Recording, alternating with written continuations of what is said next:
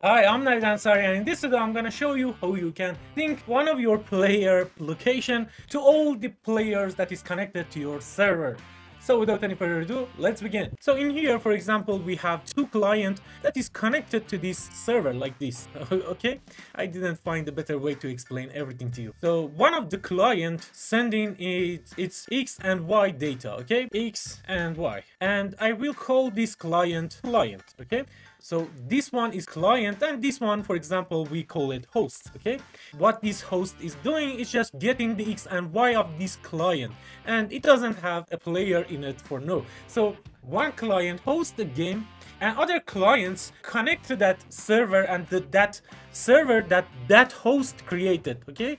And all the clients sending their X and Y location to that server, and this host get all of those information. And of course, this host can have a player as well, but for simplicity, we want to just create a player in here and sync it up in the server that the host is creating. This is my third time that I'm recording this video, so I wanted to explain everything clearly because it's getting too complicated too fast. So I recorded again and again and again to make it as simple as possible. So because I don't have two computers to test it on, I just create two projects, one for client and one for the host, and I create the server on my local host, okay? So with that, you can see I have a host and I have a client. And if you follow my playlist of videos about multiplayer game, you know that by now how you can send data and how you can receive data, okay? And we have a server that wherever we send something to this server on port 8080, it send back message has received. You remember that from the last videos. So I assume that you know everything about sending and receiving, so I want to use that. First of all, in this create event of our player that we want to sync its location, right? We create a UDP socket, we connect it to connected to our server on localhost on port 8080, like we create our server in here, okay? Next, we create a buffer, and you know everything about it. And in a step event, every frame we send the data to our server like this, okay? I don't want to send I am Navid, I want to send the location of the player. So let's find out how we can do that. First, we should go to create, and in here I want to create a variable, call it data, and create a DS map with it, okay? So DS map create, okay? So with that, we create a DS map. Why I'm using DS map? You can use list, you can do whatever you want, you can send whatever you want to your server, because gamemaker has map and Node.js has map as well. Of course, both of them has a lot of things that you can use, but I found that map is the best way to do it. It's easiest way to do it, because you can convert this map to JSON and decode it back to map very easily in Node.js and gamemaker. In both of them, I will show you how you can do that. So with this, we create our DS map, okay? We create our map, and in a step event, first of all, what I'm gonna do, I wanna set the X location of this player to mouse X, okay? And the Y location to mouse Y. And with that, if you run our game, it's just the player will follow our mouse like this, okay? And now I want to send this location to our server. But before that, we should add it to our map, because we want to send our map, right? So for that, we say ds map add. The idea of the map that we want to add value to it is data, right? That we create in is create event. And after that, we need a key and a value. The key, I want it to be X, because we want to send the X location of our player. And the value, I want it to be mouse X or whatever. Next, I want to add Y as well. So let's just copy and paste this in here, change this to Y, and everything should work fine.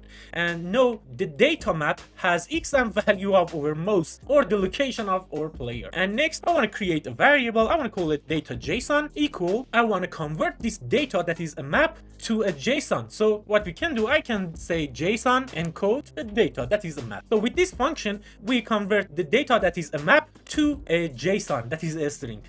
So now we have our JSON, all the data that X and Y value is in this JSON. Now we can clear our map, because in the next frame we want to do it again, okay? So for that, we say ds map clear, and the ID is data. So with that, we clear it. Now, instead of this sending I am Navid, I want to send this data JSON, okay?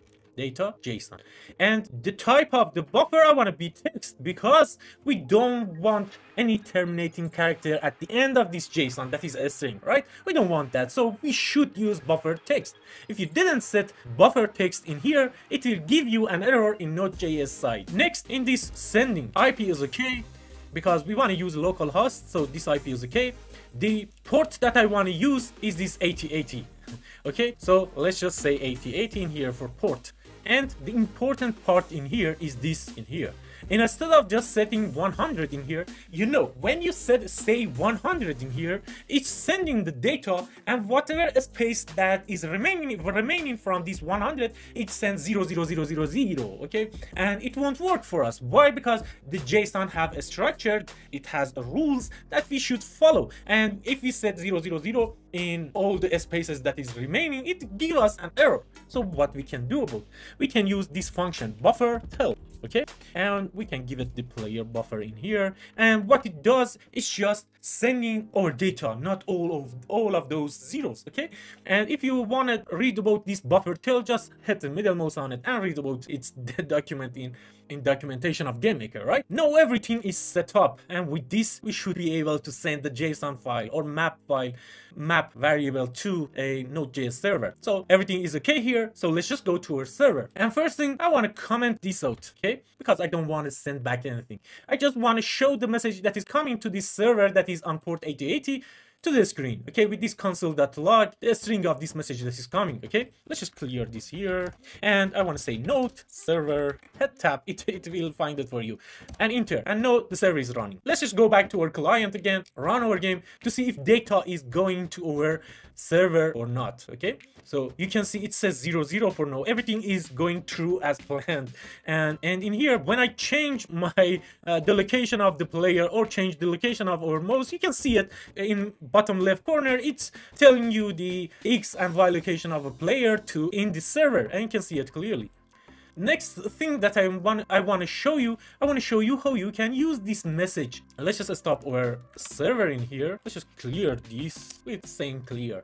And no, we know this message is a JSON. Let's just tear it apart and get that X and Y value of our player. Let me show you how you can do that. Because we encode that to the JSON in gamemaker, okay, we did it in here, okay, it's no string, so we should parse it in our Node.js server. The parse function in Node.js, it's exactly like JSON decode in gamemaker, and I will show you how you can use that JSON decode in gamemaker as well. But let's just do it in here first. For that, I want to create a variable in here like we do it in gamemaker. We can just say var data, and that's all we need to do. And in here, I want to say data is equal to JSON uppercase. Just remember, it's uppercase dot parse. Okay, and with that we can parse this message. Let's just copy and paste it in here, and it will parse it. Now, instead of just showing all the JSONs, I want to just show you the X value. So let's just cut this and paste it in here, and instead of showing the message, instead of that, I want to say data.x, and let's see if it's working or not.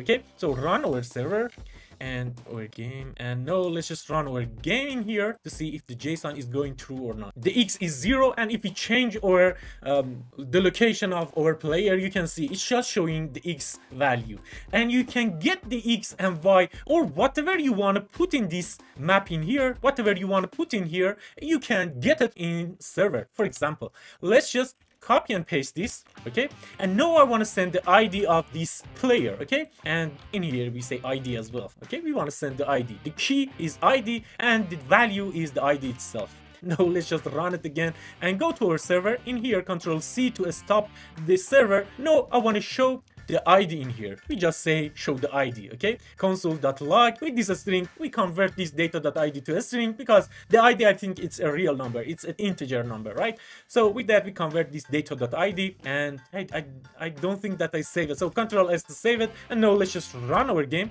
and now you can see it's just showing us the ID of our player, and you can see it's 100,000. Yeah, so let's just show you all the data that is coming in here.